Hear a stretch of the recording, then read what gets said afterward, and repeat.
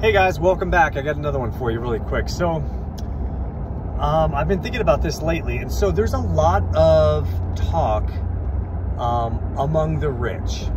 And what I mean by the rich, I'm talking the rich, like the really rich, those who are basically, and so as far as wealth, transparency, and kind of levels of wealth, right? We have those who live in poverty, which are basically below the poverty line, right?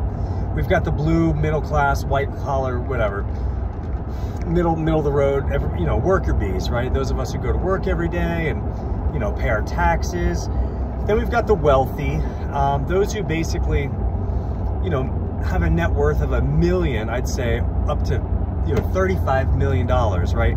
You're considered wealthy. You got 35 million. You don't have to work, but you probably own a business or you choose to work. Great, awesome. Those who are ultra wealthy, like tens of millions, like 36 million and above, are known as the ultra wealthy. Guys, these are the people that are highly in love with Bitcoin. These are the people that these institutions are focusing their energy on to get into the Bitcoin space.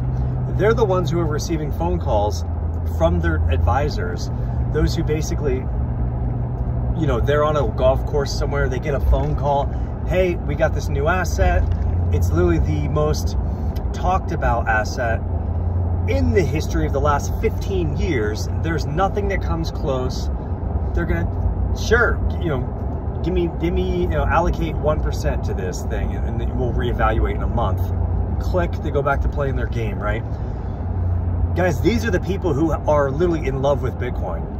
These ultra wealthy individuals are the ones that have a higher risk appetite, because all the majority of their portfolio, they have the alternative assets. They have probably 30-40% allocation to these higher risk portfolios, because everything else in the market is considered saturated, right? The real estate market and the equity markets, like those markets are absolutely saturated. Everyday, blue collared workers are the ones now kind of getting smarter to, oh, I need to get some passive income, right? I need to get this different stream. So they take out debt, they buy a second or third property, they put a renter in there, and now they're building equity within that property. Great way to make money. Guys, that is not the way to make money anymore. If you want to make money, again, I talk about generational wealth for you and your families, you need to look at what the wealthy are doing, like in the ultra wealthy. Those who still are in the $1 million to $35 million bracket, they're not getting phone calls. They're not the ones that are getting called by their technical advisors, or the ones that are the ultra wealthy advisors saying, hey, you need to get into this space. They're not getting any phone calls. Like, that's a big deal. And so any asset class that's new, typically you're gonna get the ultra wealthy, they gobble it up, and then they kind of start trickling down to, it's been around long enough, right? To the next kind of asset tier management, which is, still considered wealthy if you've got, $35 million, but it'll go to them, and then next it'll trickle down to us, right? The worker bees, those who are maybe, small business owners or 9-to-5ers. Once they open it up to us, guys, they've already got their bags full, right? And so I want you to start thinking about this. Get in now, get in early. If you don't own Bitcoin, again, not financial advice, but this is what I'm doing. Start allocating a percentage of your portfolio to get some, okay? Those of you, and I think about this too, if you're, I don't want to say you're in a class, but you're in a certain, sphere of assets, and you want to move up, in a sense, you want to get to, say you are living below the poverty line and you're like, this sucks, I don't want to be here anymore. Allocate some funds so you can get yourself out of that into the next, I'm gonna say tax bracket. Get yourself into the next tax bracket. It's not wrong to be paying higher taxes. It just simply means you're taking in more, you're making more income, right?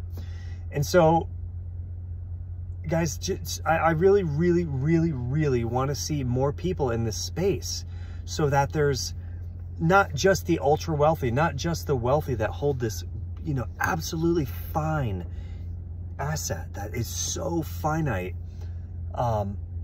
So again, I'll stop the video here, but again, if you want to do something for yourself, your friends, your family, If you're already in Bitcoin, keep telling other friends and family.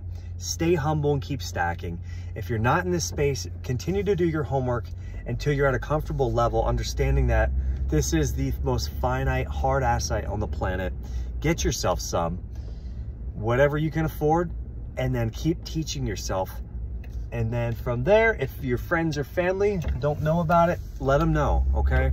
This is gonna be something that you're gonna look at in 4 years, 8 years.